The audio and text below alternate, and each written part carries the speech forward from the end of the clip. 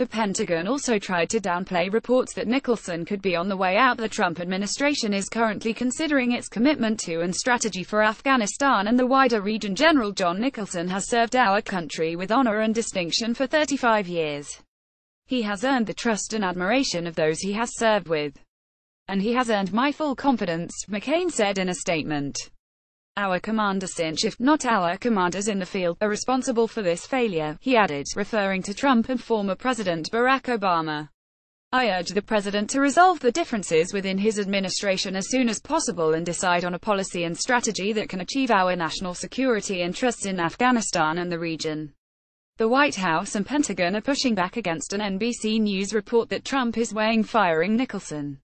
In an appearance on Fox News Thursday, Trump's deputy assistant, Sebastian Gorka, said the president is confident in Nicholson's military leadership in Afghanistan.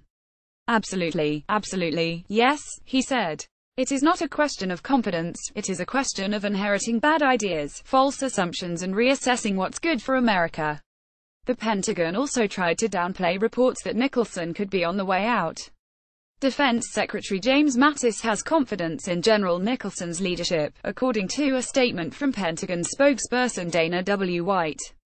Nicholson took command of U.S. forces in Afghanistan in March 2016, and CNN has not independently verified the NBC News report that Trump is considering removing him from his post. But while Trump retains full confidence in his military commanders in Afghanistan, he remains skeptical about a continued U.S. presence in the country, Gorka said on Thursday, describing a meeting last week where Trump questioned plans for the future of U.S. troops in Afghanistan. Look, nothing is carved in stone, said Gorka, a national security advisor to the president.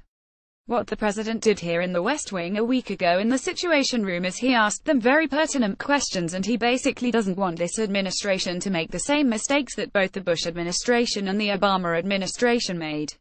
He wants everyone to look at the core assumptions upon which our plans are based, and say, are these assumptions sound? Gorka said. The key question, Bill Hemmer, is what is the national security relevance of Afghanistan to this country? When that question is answered adequately, then we'll know which options we should apply and the president will make the decision. The Trump administration is currently considering its commitment to and strategy for Afghanistan and the wider region. Mattis told Congress that the strategy would be decided upon by mid-July, but the plan has been delayed for months amid sharp disagreements between National Security Advisor H.R. McMaster, who is arguing for an increase of several thousand troops to help turn the tide in the fight against the Taliban, and the president's chief strategist Steve Bannon, who is opposed to getting the U.S. more deeply involved in the conflict. In the absence of an administration policy on Afghanistan, Mccain, the Republican chairman of the Armed Services Committee, said Monday he would work to produce a strategy for winning the conflict in September.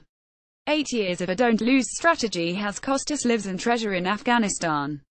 Our troops deserve better, Mccain said in a statement. U.S. and coalition casualties in Afghanistan have become rarer in recent years, falling dramatically since the Afghan government assumed responsibility for combat operations in 2014. But there has been an uptick in recent months as U.S. forces have become more directly involved in the fight against the local ISIS affiliate.